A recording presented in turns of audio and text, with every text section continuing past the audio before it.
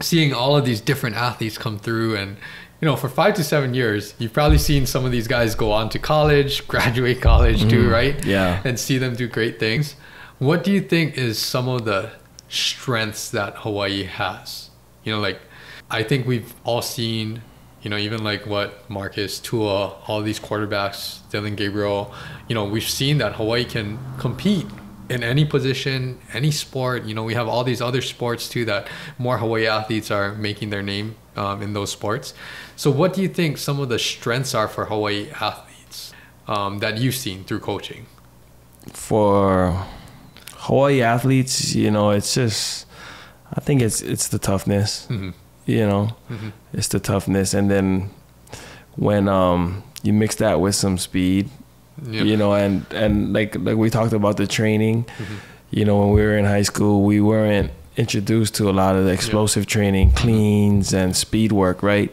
But now when you kick that in, and where Hawaii's at now, and look at what these athletes are, because that's what we were always behind, I felt like, is the speed, right? You would have to go college, and that's why we didn't see a lot of skills coming out probably back then, is because we were behind in I feel like the training with the speed work. So, and now where these Hawaii athletes are, we're incorporating that and we're doing it now. It's like we're putting us on a speed level, where we're a little ahead, and it's helping kids go places and play right away, right?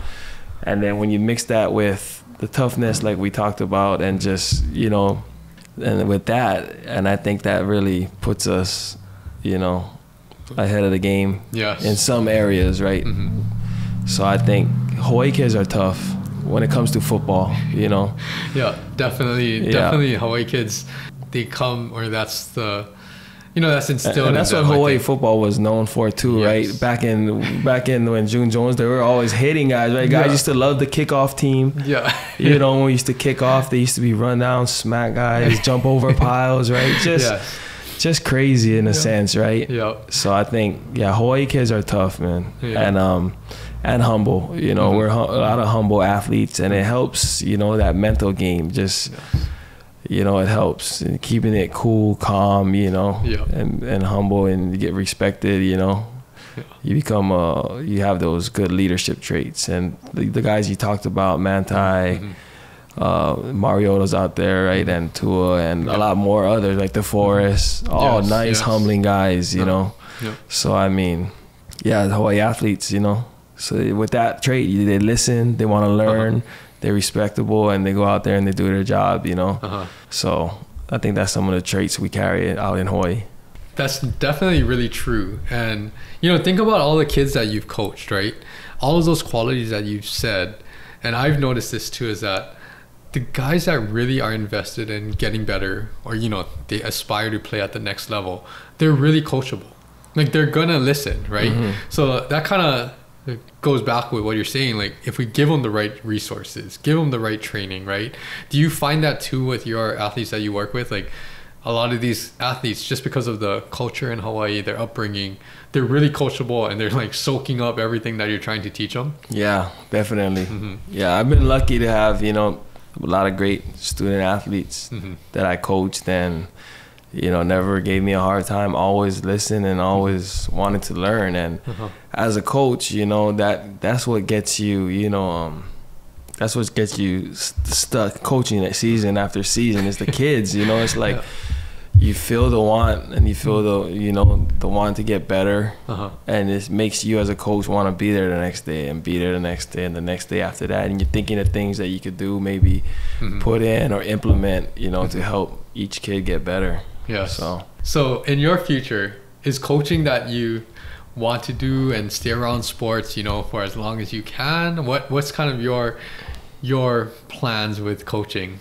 It all depends, like I love coaching, and I'm able to coach right now, but it could change. You never know, what could happen in life, job wise or family wise, right? So, but I want to coach as long as I can, and as long as the kids, want to take my knowledge, For any of, future student athletes out there, or even people that maybe they're going on their journey, right? They're trying to get recruited in college, maybe they're in college playing sports. What's what's some of your messages that you pass on to your players that you think can help other people too? I know I've told a couple kids, you know, like, besides, you know, having to, you know, do your things that you need to do, like stay in school, do your schoolwork, right? Keep up your grades. Don't do anything dumb. But it's just one of the things that I learned is just you're having a clear mind, and it's the mind, body, soul, you know what I mean?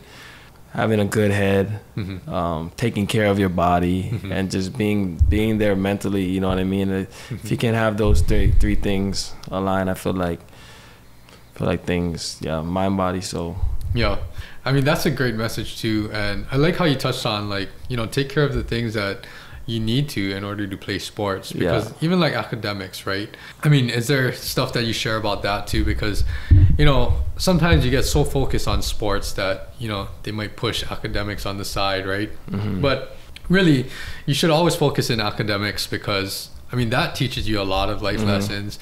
Kind of, if a lot of athletes could take their work ethic and preparation for sports and apply that to the classroom, you can do even more great things, right? So is there anything that you've helped some of the athletes that, you know, maybe they're struggling a little bit more in the classroom? What's kind of some of the advice that you can pass on to athletes to really, you know, stay on top of the classroom, schoolwork, and make sure you take care of that business too?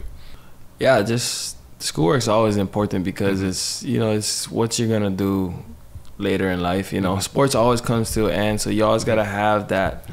You know, if your dream's the NBA and NFL, you always gotta have the backup plan. You know, and you never know what could happen. I think that's what you're prepping for. You know, you're prepping for something you want to do later. You know, so it's like, figure out what you want to do, what your major might want to be, or, you know, or even just, you know, school is kind of like work, you know what I mean? So yes, dedicate yourself to it, get used to it, get a feel for it, take care, stay committed, you know, can you finish, you know?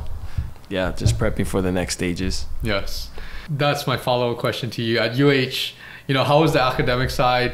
What was your major? I don't even know what your major is, but yeah, what was that experience like for you, you know, being a college student athlete? It was good. It was my major was, I ended up doing sociology, because it was one of the things that kind of fit, you know, it fit the schedule. As you know, football is a little different. Yeah. So I wanted to try business. I don't know if I would have been able to do it, but when I was a freshman, that's the one I really wanted to pick.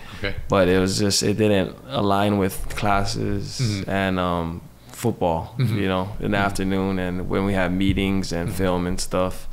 So I ended up doing sociology, but yeah, and then sociology it was nice. You know, we got a lot of help. A lot of our my teammates all took sociology too, so you know, we all worked together. We all had tutor groups and stuff like that. So schoolwork wasn't too taxing, you know, but it was still tough to balance, you know, two sports and the schoolwork. You know, always being gone, missing a lot of my tutor sessions, you know, that I would have in the off seasons of football, but being gone for basketball, you know, so, or just try to make it work or keep up. So it was tough, but you know, I was able to get through. I know a lot of thank yous to tutors that had to, you know, help more, and probably off hours, you know.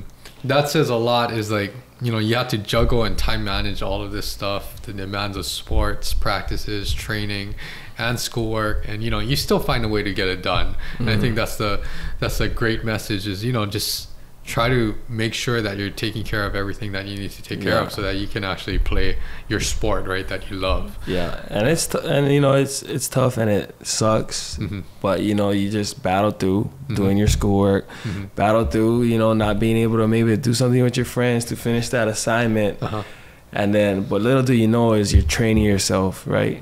You're training yourself to, you know, push through, finish something, you know, take care of your business, take care of your priorities, and then, you know, so you're aligning, just like being able to schedule things and without even knowing it, right? Yes. Or when things get tough, instead of and then you take care of it, you push through, and all those little traits you're sharpening without knowing it. Yes. And when you get older, you look back like, ooh, Yeah.